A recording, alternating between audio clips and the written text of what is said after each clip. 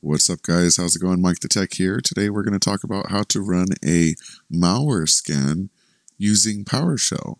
This might be useful if Windows Defender isn't available or inaccessible because a virus has either locked you out of the system or part of the system, or locked you out of that program specifically, which some viruses do. But PowerShell tends to be left out of many cases when they just kind of lock the main ones like Task Manager and things like that. But let's go ahead and jump into how to run a security scan using PowerShell.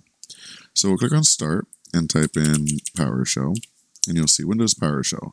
We need to run this as administrator because we are going to be running a malware scan. So we'll right click and run as administrator. And now we are in Windows PowerShell. Now in order to run the scan, we're going to type in start-mp. Let me just make sure I write this all exactly how it's supposed to be written. Scan type, and then quick. So what this is going to do is it's going to start the Microsoft protection scan. It is going to choose a scan type as quick as the attribute denoted to it. And let's go ahead and hit enter.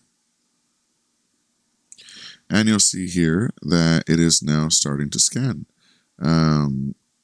It shows that this is the progress here, and it shows that it's a quick scan and how long it'll be completed. So we'll go ahead and wait through this as it scans through everything. I'm not sure I'll wait through the whole process because this can be a very long process, but I just wanted to show you kind of what it looks like when you go through the scan process. But basically, you just let this run, and once it finishes, it'll let you know whether it found anything and had to quarantine, or if you're all good and you can continue on with your normal day-to-day. But yeah, thank you so much for watching, and if you have any questions, be sure to leave them in the comment section below.